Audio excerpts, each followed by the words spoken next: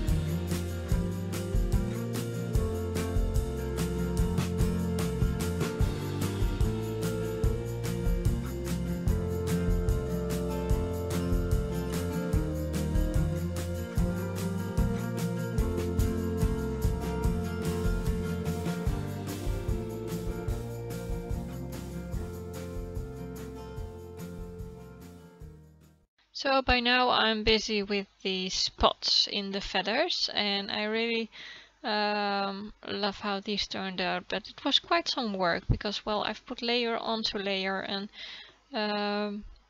Well, it took me quite some time, but it was really relaxing, so no worries there. And I'll just go on painting, so more music.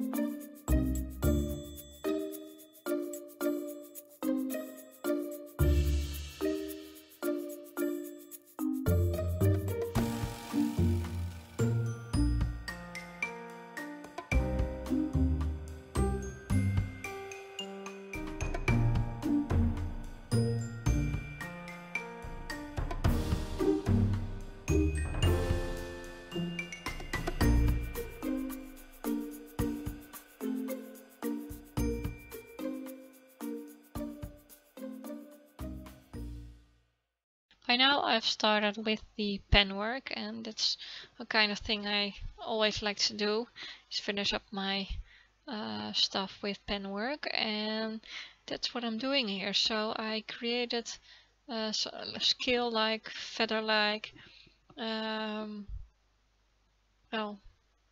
little half circles on the green part, and I've drawn some stripes across the feathers, so it makes them more like feathers and not single spots all over. So that's what I'm doing here. And now I'm adding those little feathers on the head of the bird and even more pen work. And now I've decided to also outline those spots and some extra creative lines. So that's what I did, and now I'm putting down a quote. It's a rub-on, so I'm putting it down on some white cardboard, cutting it out of course, and gluing it down. And it says, let each day be... Ooh! What's the word? Let each day be your masterpiece. Of course, the peacock. So that was it. I really hope you enjoyed, and please have a look at the photos and give me a thumbs up, and I'll see you next time. Bye for now. Bye.